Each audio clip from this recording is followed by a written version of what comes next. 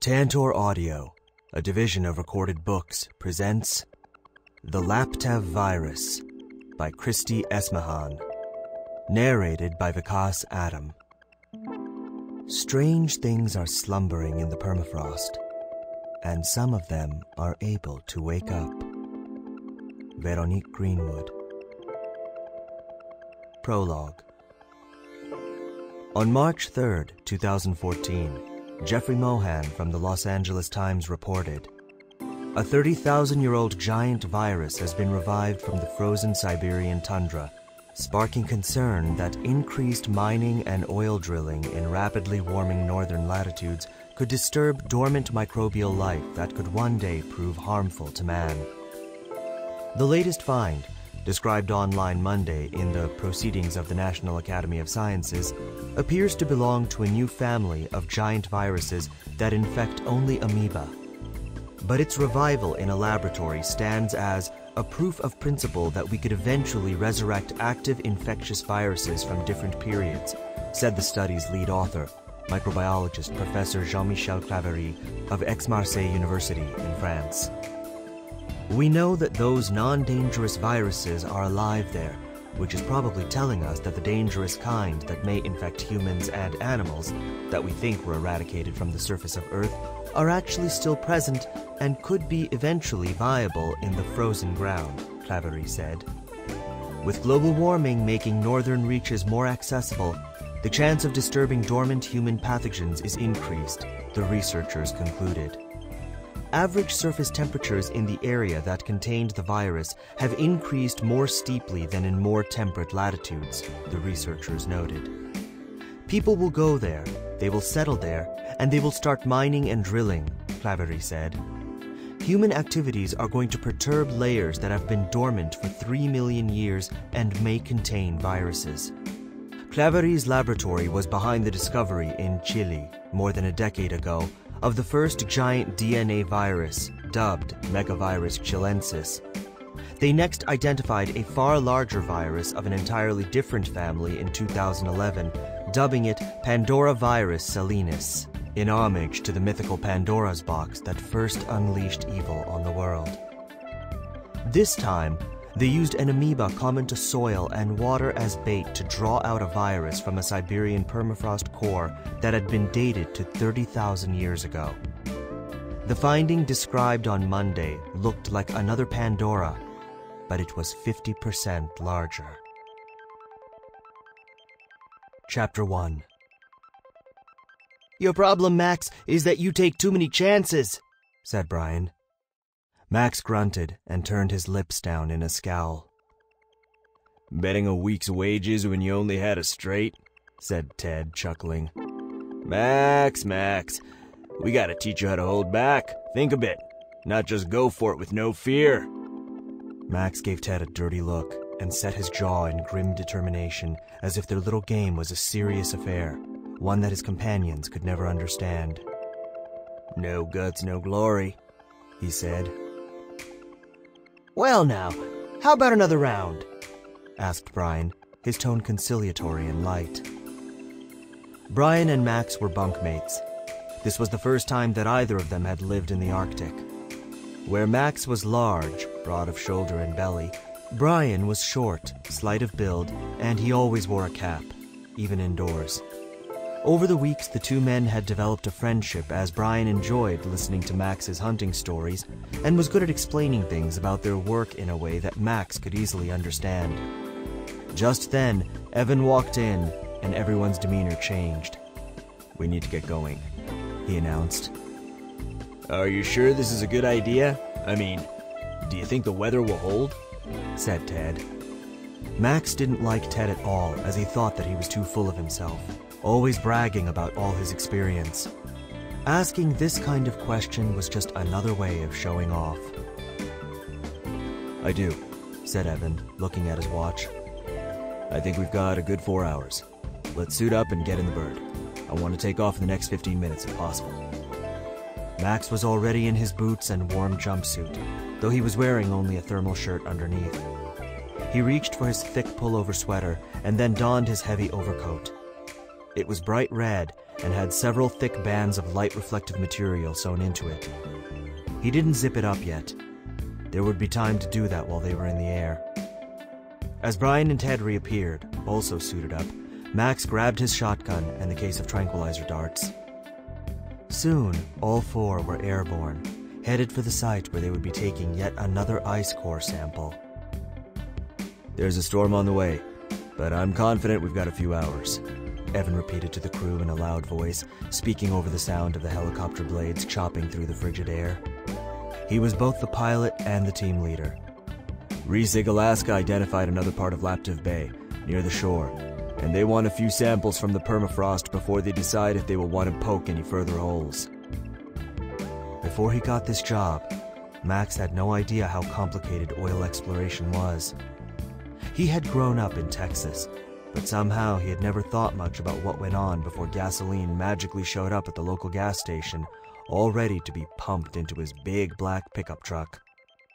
After being hired by Resig Oil, however, he had undergone some training and was learning a lot from the geoscientists with whom he lived for weeks at a time in a barracks up in the Arctic. They used sound wave equipment to explore the layers under the ground, took samples, and sent all of the information to the larger base in Alaska.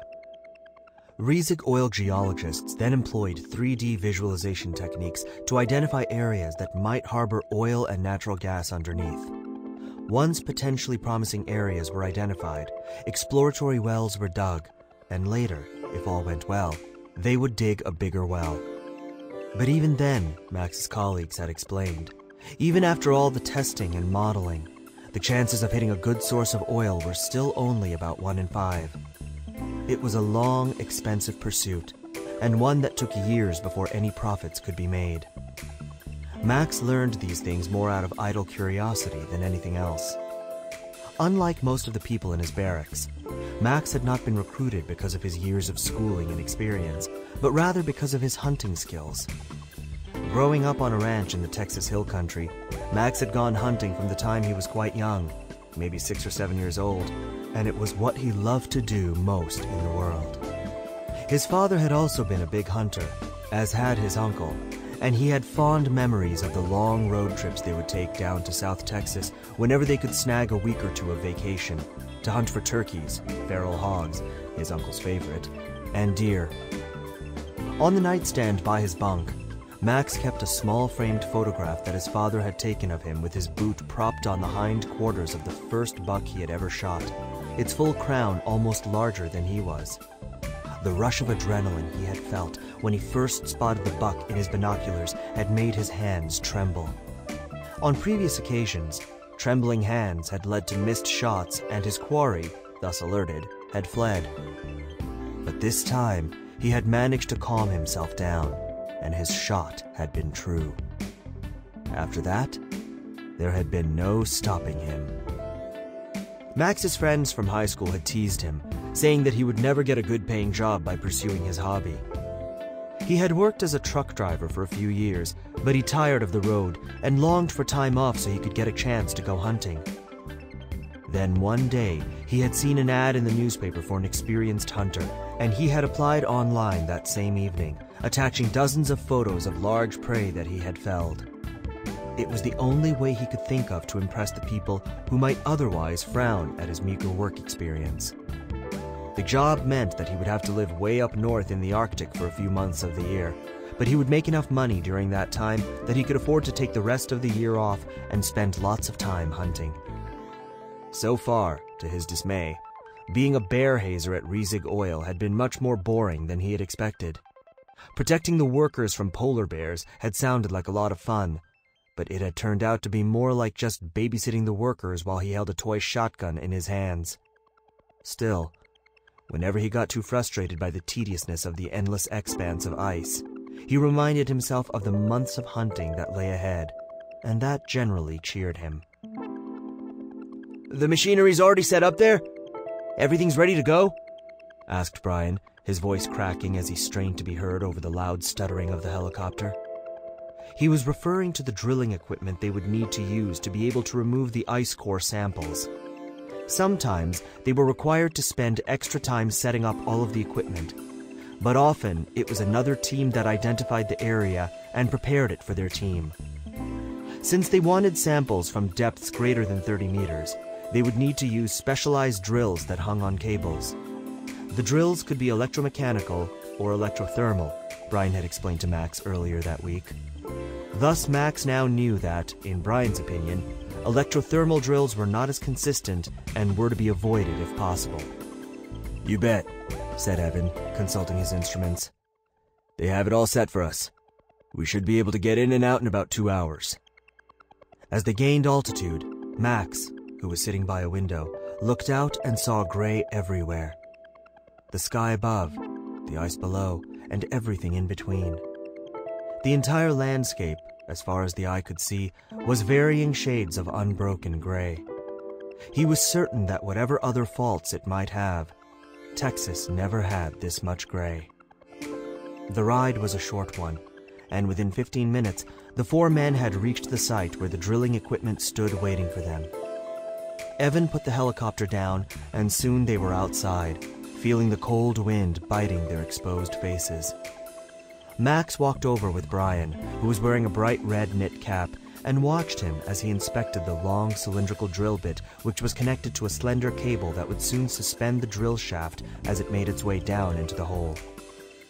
On the end of the drill bit, Brian showed Max the 4 carbide teeth that would cut into the ice, shaving layer after layer as it penetrated downward. "See these 2 barrels there?" Brian asked. Max peered in and saw an inner one and an outer one. "The motor you see there," Brian said, indicating with his gloved finger, "is attached to the inner one, and that's what makes it rotate." Max peered at the inside of the barrel of the inner core and saw the threads which spiraled up and around the inside. "What are them stringy things there for?" he asked. "Those are called threads, and they serve to remove the ice chips that get freed by the carbide teeth, you see. That helps to keep the chips from getting in the way of the tip of the drill," explained Brian. Max sauntered back toward the metallic bird, his shotgun slung carelessly over his shoulder, and saw Evan cast another uneasy glance toward the west, where an even darker patch of gray sky now loomed. "Let's try to finish this one quickly and get back out of here," Evan said, his shoulders held stiffly against the wind which was beginning to pick up. The 3 men got busy with the equipment and began the procedure of extracting the ice core sample while Max loaded his shotgun and calmly began scanning the horizon. "Aren't you going to use binoculars?" asked Ted. In his late 40s, Ted was the oldest of the bunch and already graying at the temples. In Max's opinion, besides being a know-it-all, Ted worried too much, especially about things which were none of his business. "Nah," said Max, not deigning to glance in Ted's direction. "We ain't seen a single one of them in all the times I've been out here. Don't see why one of them would show up now." Ted and Evan exchanged uneasy looks, but neither said anything. Max was the one with the shotgun. Besides, they needed to concentrate on the task at hand.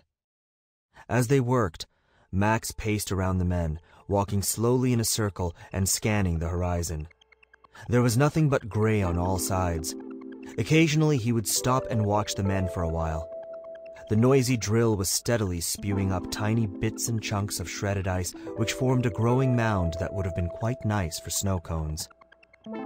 The drill shaft had disappeared fairly soon after drilling had begun, and now just the cable could be seen, snaking over and into the ever-deepening hole.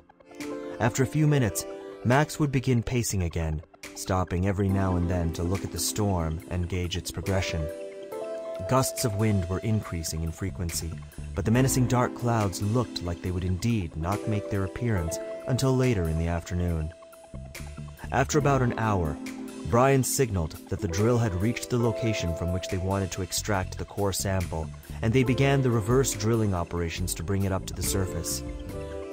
The first few times Max had seen an ice core being extracted, he had been quite interested. They had removed the long pole-like structure, thinner than his wrist, and wrapped it carefully and quickly, hermetically sealing it in one single chunk for later analysis. Once it was sealed in plastic, they would pack it in styrofoam and packing bubbles to protect it. This was the most precarious part of the entire operation. The sample needed to remain intact in order for the lab techs back at the barracks to be able to analyze it properly.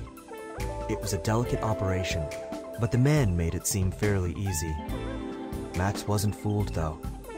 Hunting had taught him that it took many months of practice before things looked easy. The men worked for another 50 minutes to bring the sample up.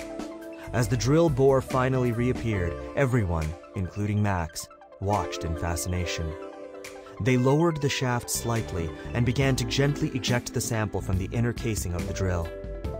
First the tip, then agonizingly slowly, the rest of the crystalline core sample began to gently slide out as the men waited, plastic bag and styrofoam at the ready.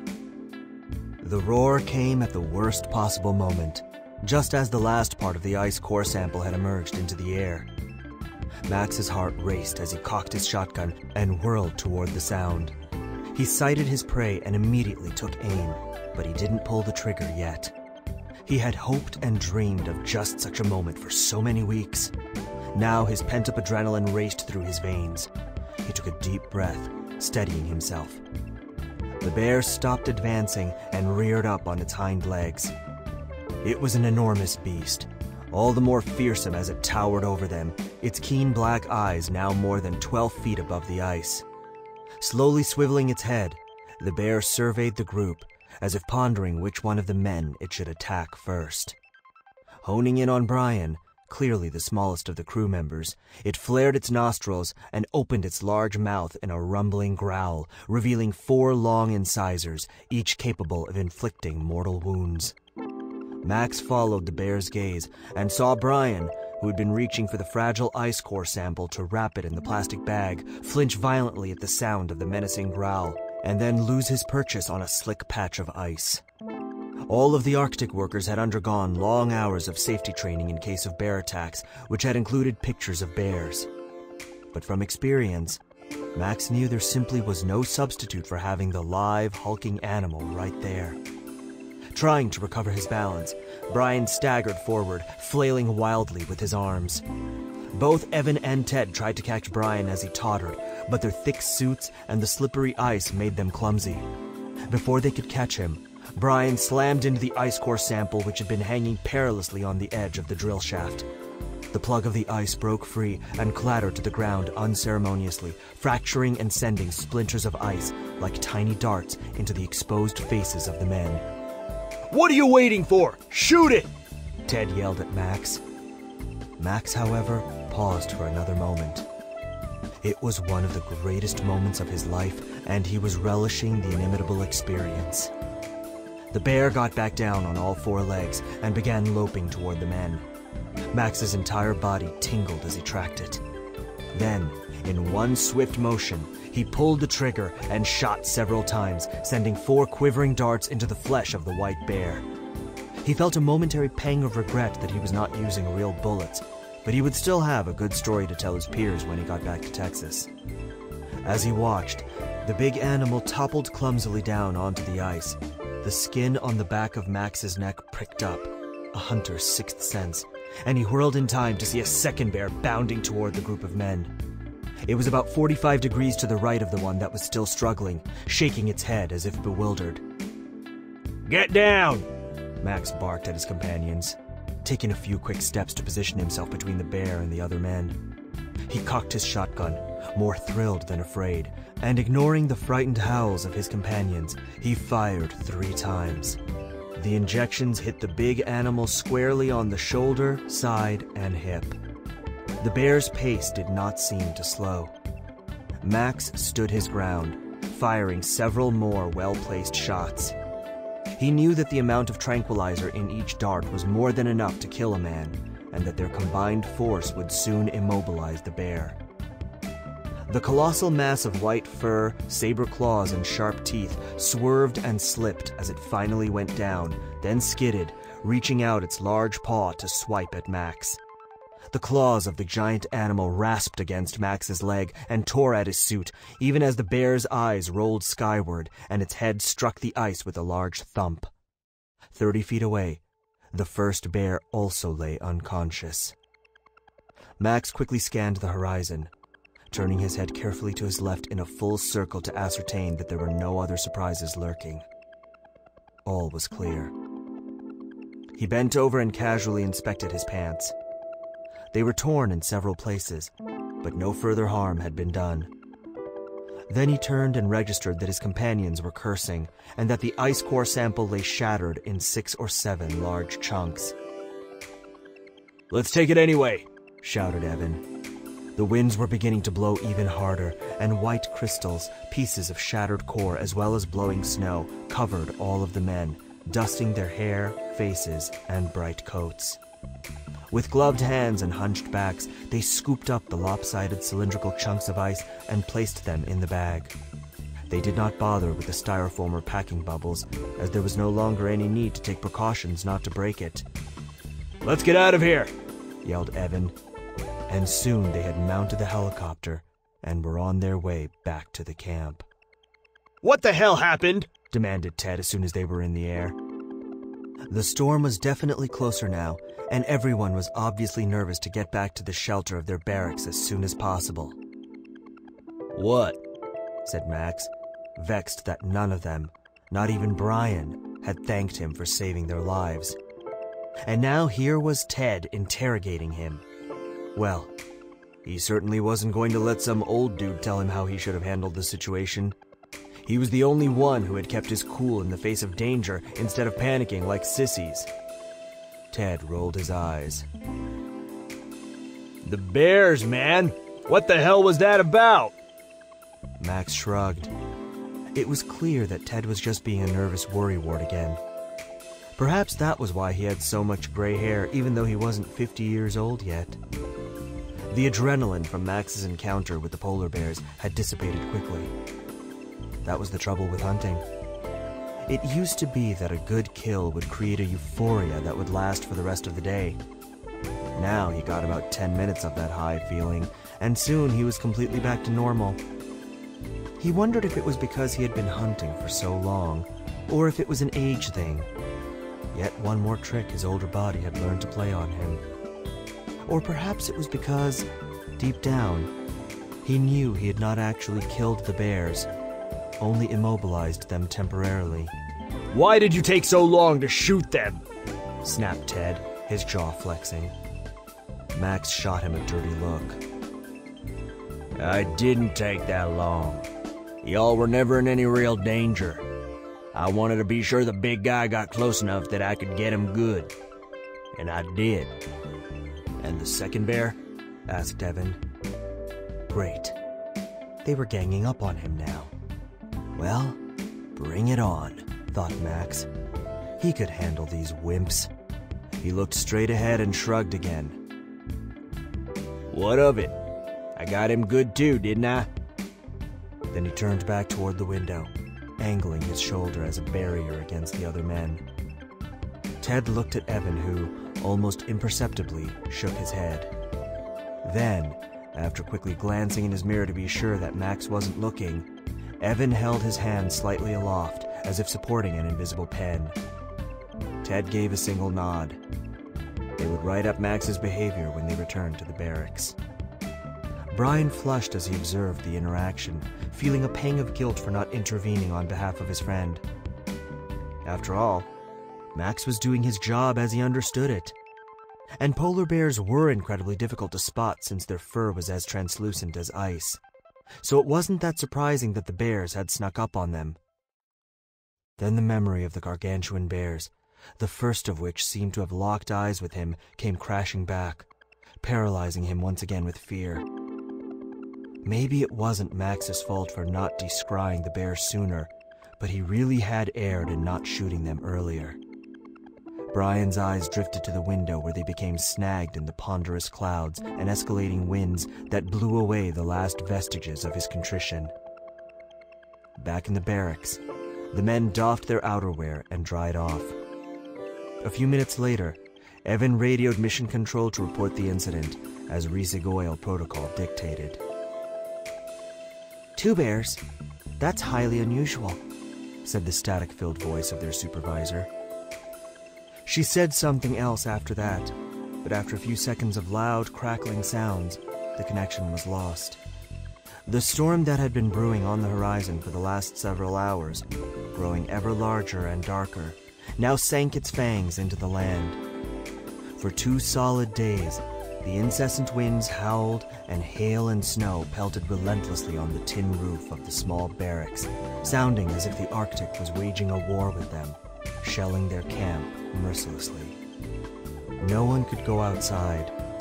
Communication satellites were blocked by the thick, impenetrable gray clouds. No one could reach the outside world. No one could hear their cries for help. No one would ever forget the horror of the events that occurred inside. Chapter 2. "We are still in the early stages of exploring the area," said Angela. She registered Oscar's inquisitive look and decided it would be best to start from the beginning. "Before oil is pumped, there's quite a long process, which can take several years. One of the first steps is to take ice core samples, ascertain conditions, and analyze all of the geological data to try to find the areas which are most conducive to supplying oil. There are lots of other steps too, especially in the Arctic. We have to make sure that we are analyzing the environment and taking measures to protect it. We've got to make sure that we can contain and clean up any spills and that we're not looking to drill in an area that turns out to be the one and only breeding ground for some rare Arctic bird or something." Although Angela had not visited with Oscar in several years, their friendship went back to their college days. They had lived in the same dorm, albeit on separate floors, and their roommates had dated. They had since kept in touch through their mutual friends and had both ended up in Houston. Oscar had married, divorced, and married again. Angela did not know his second wife, but she had maintained her connection to him through occasional phone calls, and now she felt comfortable sitting in his large office and telling her story as it ought to be told. "After we take the ice core samples, we dig exploratory wells to see if there is any oil there. Then we examine its quality and measure how extensive the oil field seems to be. Sometimes the oil is embedded in rocks. It's as if the rocks were giant sponges and the oil was trapped in all the spaces in between. In order to get the rocks to release the oil, we have to resort to different techniques, such as using dynamite to get it to pool and then flow into the well bore, but all of that's beside the point for this discussion. What's important here is that our team was only beginning to assess the area and make initial estimates of where and how deep to drill." Oscar nodded and took a sip of his coffee, and as he did so, Angela's eyes were drawn to his thin lips.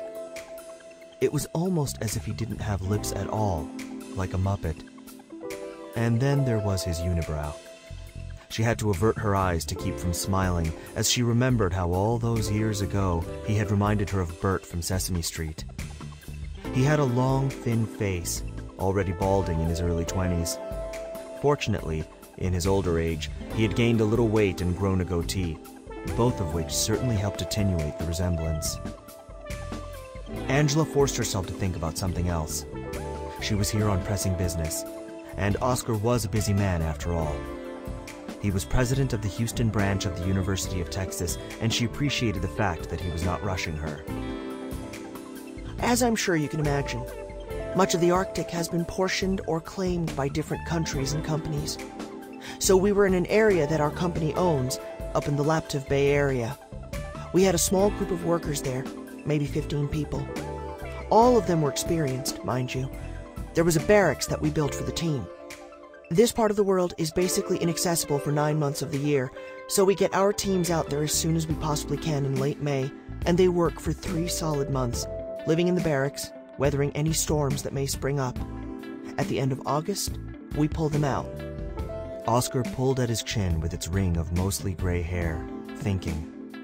He reached for the map of the Arctic that Angela had brought to the meeting and searched. "So they were right about here," he said, now pointing with his finger. It was on the northern border of Siberia. "I don't know much about oil and gas exploration, but of course everyone knows that Siberia has a lot of these natural resources." "That's right. And like I said, Rizik Oil is only one of many players up there. A few days ago, the team, a small group of men, Apparently went out to take some ice core samples of an area we were looking into. Routine stuff. Now, when ice... Sample complete. Ready to continue? Complete. Ready to continue? Complete. Ready to continue? Complete. Ready to continue?